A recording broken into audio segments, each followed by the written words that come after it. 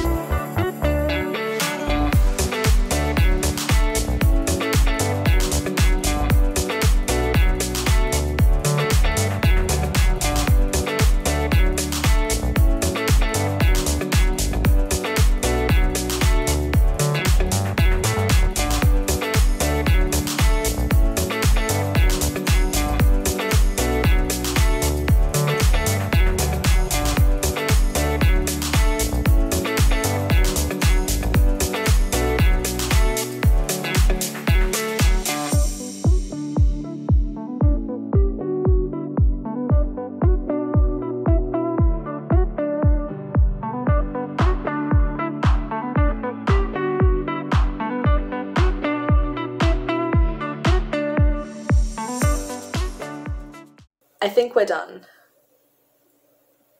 I don't know.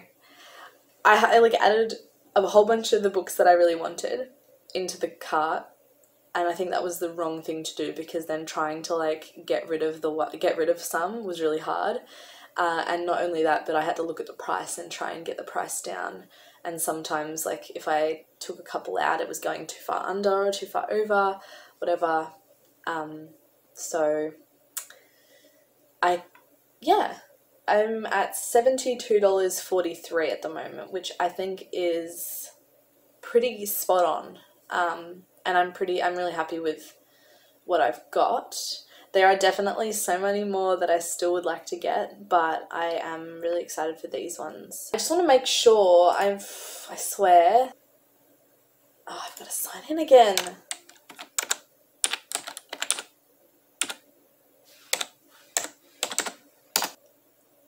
Yes, it's eligible for my $70 gift certificate. Thank goodness. So my order total is $2.43, which I think is pretty good for a bunch of books that I like. So yeah, so I'm going to place the order and I will wait until they get here and then I'll do a little unboxing for you guys. Hopefully it's not going to be too long, maybe like a week. Okay, cool. Exciting. So, estimated delivery is the 11th and the 14th of Feb. So it'll be a week and a bit and then I will film an unboxing for you. I didn't, obviously I've you know, I had a $70 gift card, so I wasn't able to buy like a whole heap, but I'm glad that I stuck to my $70 mark because I don't need to buy any more books, but I thought, why not buy them, because I'm in lockdown, I want to do some online shopping, and I have a voucher, so why not? There are so many more books that I want to get though. I've got this huge list of, there was a bunch of them that I would have liked to have got this time, but they were either unavailable or they were going to take like 2 months to get here. Hi everyone, so it has been about a week now since I ordered those books. It is the 10th of Feb today and I ordered them on the 3rd. And honestly, I wasn't expecting to get them until at least the 14th, which is what their estimated delivery date was. But with COVID delays and everything, I kind of assumed it would be longer than that. But I got them like 3 days ago. So I went to the post office this morning and I have 4 packages.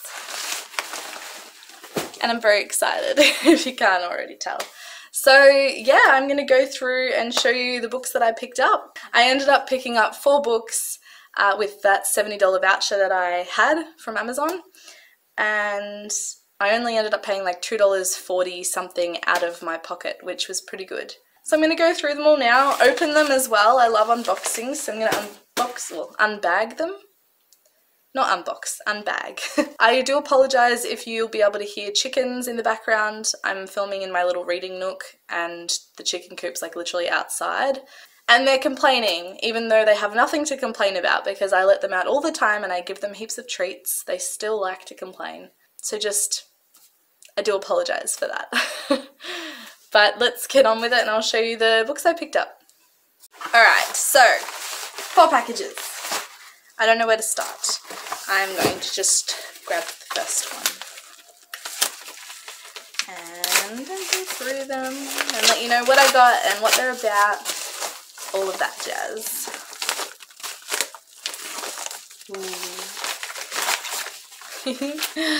Okay, so the first one that I picked up is The Ninth Child by Sally Magnuson. Now it's kind of a historical fiction, I would say. It's set in Scotland in the 1850s in like the Highlands. Basically it follows Isabel, who is a young doctor's wife, and she's been grieving the loss of her unborn children. And she finds unexpected freedoms among these hills up near the Loch Katrine waterworks, an industrial wasteland, no place for a lady. A new life is within her again and she can only wait. But a darker presence has also emerged from the gunpowder smoke and he is waiting too. So it's kind of like historical fiction, there's a bit of mystery.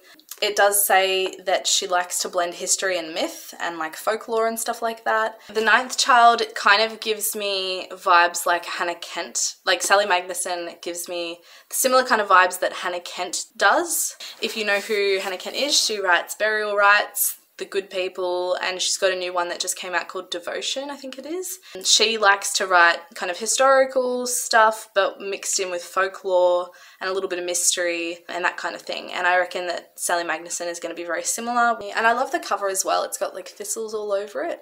It's very beautiful. So that's the first one I picked up and I'm very excited.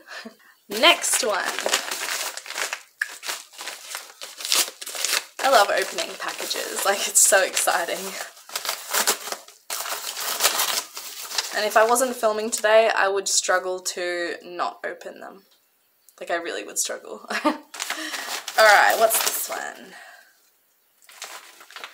So this one is A Lady's Guide to Mischief and Mayhem by Amanda Collins. Love this cover as well. So it's set in the 1860s in England. Our kind of main character is a notorious newspaper columnist, Lady Catherine Bascombe, and she's determined to educate the ladies of London of the criminals who are preying on the fairer sex. But when her reporting leads to the arrest of an infamous killer, she flees to a country house party to escape her doubts about the case, only to become witness to a murder herself. When the lead detective accuses Catherine of inflaming rather than informing the public with her column, she vows to prove him wrong. The love interest, his name is Detective Inspector Andrew Evershams. Yeah, Catherine proves it surprisingly insightful, and Andrew impresses Catherine with his lethal competency. Both are forced to admit the fire between them is more flirtatious than furious. So basically, she's a newspaper columnist, he is an inspector, a murder happens, she is a witness, and they both help each other to solve it. But they have a bit of a flame between them. They're very flirty and everything, and I am so excited for this. It sounds so good. Alright, the third book. Oh, so excited. I think this is the one that's on the similar lines. Yeah. So this one's along the same kind of similar lines as that, and it's called Bringing Down the Duke by Evie Dunmore. Again, really cool cover. And basically it follows Annabelle, who is one of the first female students at Oxford University. And in return for her scholarship to this uni, she has to recruit some influential men into the women's suffrage movement.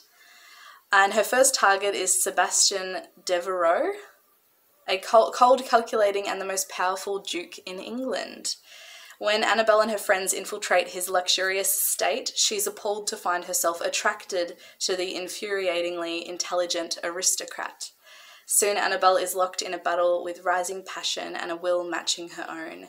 She'll need to learn fast just what it takes to bring down a duke. I'm so excited. I'm so excited. Like, it just sounds so fun. And the last one,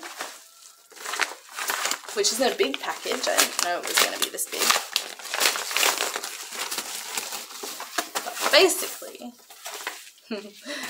the last one I picked up is The Sanatorium by Sarah Pearce. It's a thriller. I've been on a thriller bandwagon at the, well, I've been on a bit of everything at the moment, to be honest. But I love thrillers. I always love them. And this just sounds very exciting. So, there's an isolated hotel up in the Swiss Alps. Alan Warner, she's taken time off from her job as a detective to go to her estranged brother's engagement party at this hotel. And she arrives in the middle of a storm. She immediately feels on edge, and although it's beautiful, something about the hotel is off, and it makes her nervous. So does her brother. And then they wake the next morning to discover his fiancée has vanished, and it goes from there. And I'm so excited. It sounds so good. I've heard so many good things. I've read so many good reviews about it, and I'm very excited to add this to my shelf and pick this up very, very soon. So that's the last one that I picked up. So they're the 4 books that I picked up in that little Amazon haul.